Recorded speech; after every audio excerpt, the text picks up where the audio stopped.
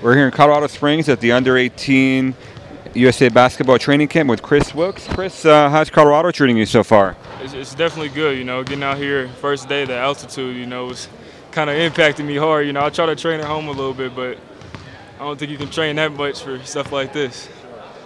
And this is your first invite to USA Basketball. How did that all come together for you? What was your reaction when you got the invite? I was just, trying to play hard and trying to, get better and better over, the past, over the school year and stuff like that. When I got that invite and somebody told me, it was a proud moment. I was very happy that I got to come down here and that was chosen, out of all the top players. That was pretty. What do you attribute that to? What's changed for you in the last year or so?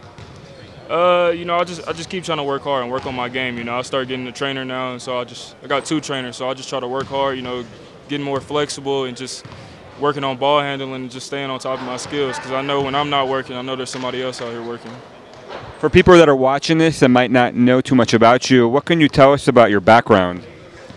I just like to play hard. I like to get to the rim. And I just like to play. Just play.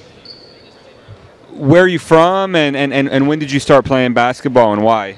I'm from Indianapolis, Indiana, and I started playing about 3 years old. When I was at a young age, I just liked dribbling the ball, and then I started getting into a little league at the sports zone, and then 2nd grade I hit an AAU team, and then ever since then, I've still been on the same AAU team. So. We saw you kind of sliding between the forward spots here, shooting from outside a little bit, putting the ball on the floor.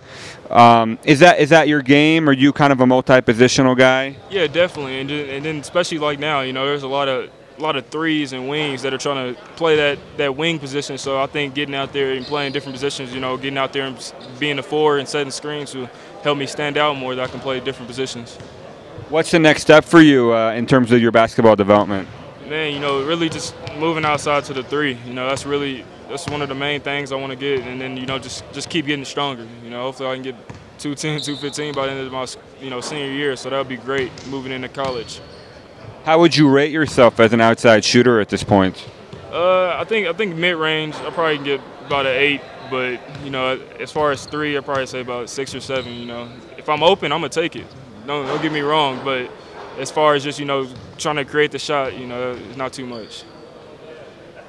Have you always been a guy that's been considered highly touted on the national stage?